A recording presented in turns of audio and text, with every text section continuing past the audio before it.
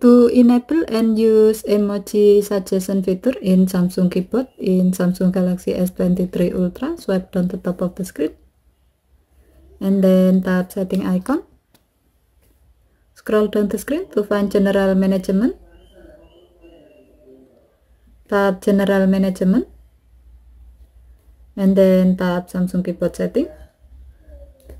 Under the smart typing section, while the predictive text is on, tap the gray on off shift next to suggest emoji to enable this option.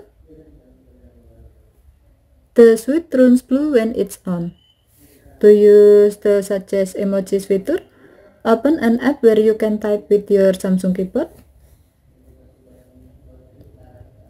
As the example, we will use this feature while typing with English US as the input language. Now type a word.